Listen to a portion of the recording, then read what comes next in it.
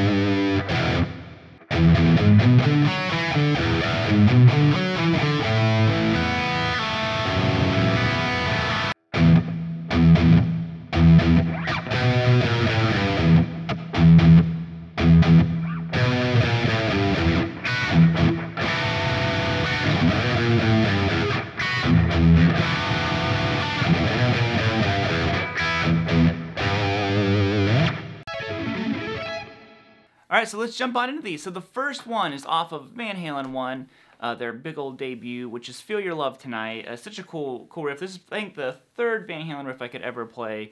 Halfway decent. He does change it a little bit. A lot of these riffs, what you're going to find out very quickly when you're learning anything Eddie Van Halen, he rarely plays the same thing twice. So I have, you know, kind of stripped down versions of some of these riffs. So it starts out, it's essentially like this, kind of the shuffly 1-4-5 thing. So it starts out 3-4 on the low E string, okay? Then I slide into it. I go to 7 on the A string, okay? So then you're gonna palm mute your low E string. Then you go to 5th fret on the A. Then you go palm mute again. And then you go to 4th fret on the A. So yeah. Now you're gonna go to the low E string again and palm mute it twice. Do do. Now here we have a little bit of a chord harmonization going on here. We're going to play 5 on the A string and then 4 on the D. Okay? He does this more later on, but we're just going to do this single one right here for now. So.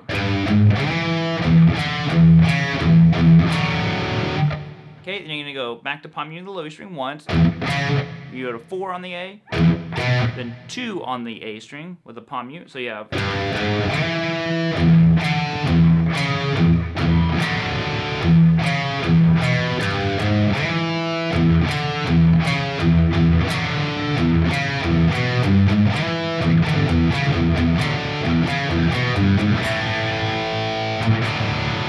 And there's the first one. Second one, running with the devil. I can't even do the scream. It's so high pitched. Another really good one.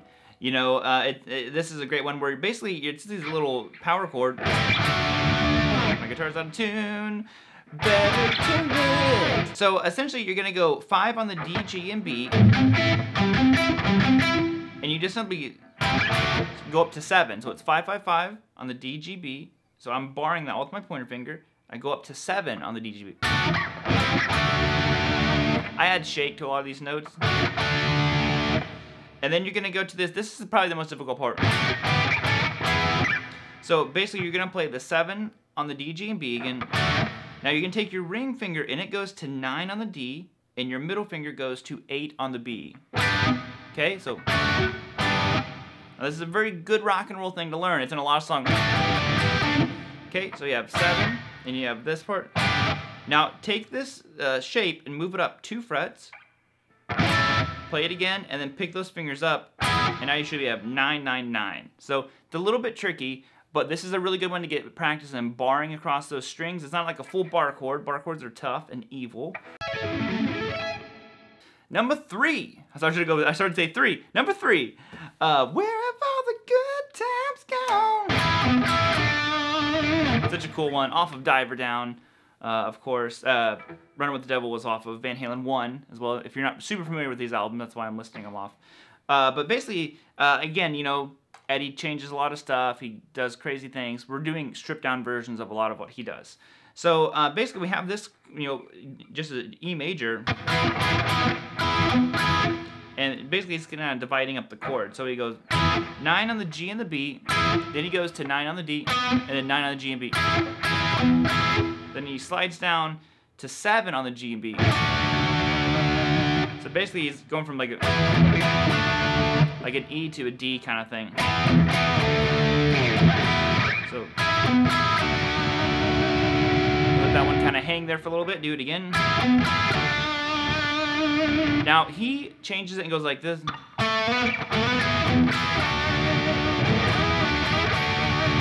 And you don't have to do all that stuff if you want. You can continue to kind of do that opening thing just until you get the feel of it.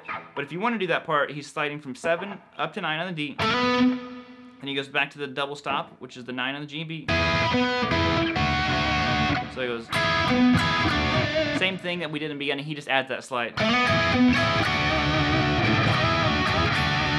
Then he just goes, he's sliding back and forth, he goes 9, 7, 9, 7. Now this part goes, so you're playing an A power chord here, so 5th fret on the low E string, twice, and you slide up to a B, so you're going to go 5, 7, up to 7 and 9, and then you're going to do the same thing, 7, 9, down to 5, 7.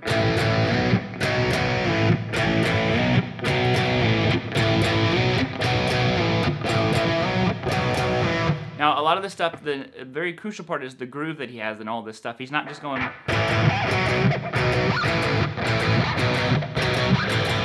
The most difficult part is going to get the rhythm, so...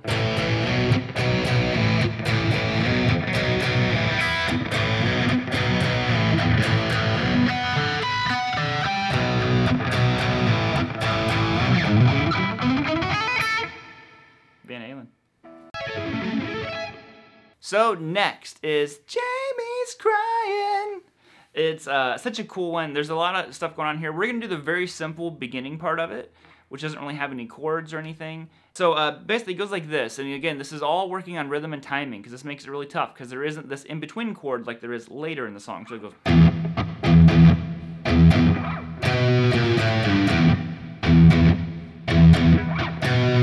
Now later he goes...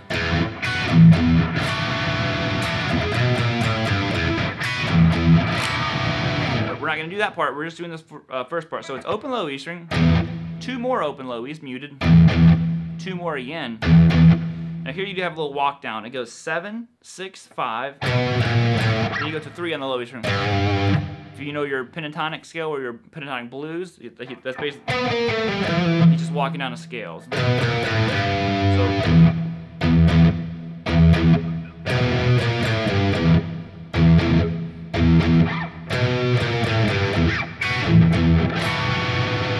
Like I said, if you're feeling brave, venture into that next part. It's kind of tough. Basically, it's open low E string and then 7 on the G, B, and height.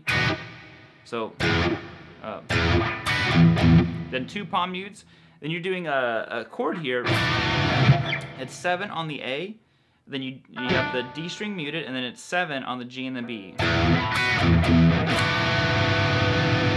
Then you do the little walk down.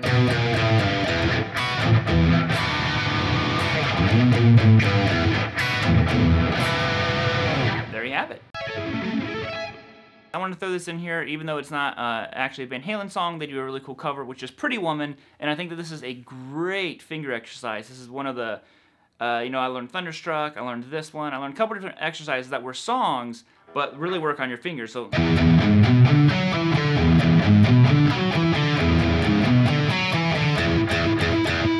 So what I'm doing here is I'm playing, I'm palm muting all, you don't have to. It's open, 4, 7 on the low E string. Then I go to 5 on the A. So, sorry, there's 2 opens. Open, open, 4, 7. then I go to 5, and then I go to 4 on the D, and 7/5 on the A. So, and then it just repeats itself. So to me, that was a really good exercise because it was fun, because it was also a song, and it works on using your pinky. So.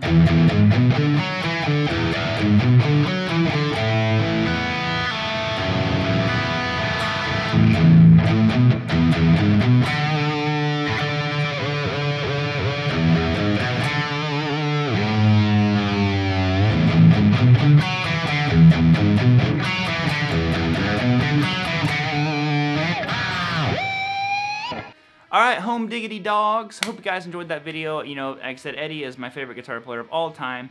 And even with him, I've never really spent the time to learn anything note for note. I just love getting the inspiration and ideas from his, you know, amazing playing style. So, if you haven't really checked out a lot of Van Halen, please go check it out. That's my phone ringing. Don't know who that is. But I will be seeing you all later. Peace out, homies. Rock on!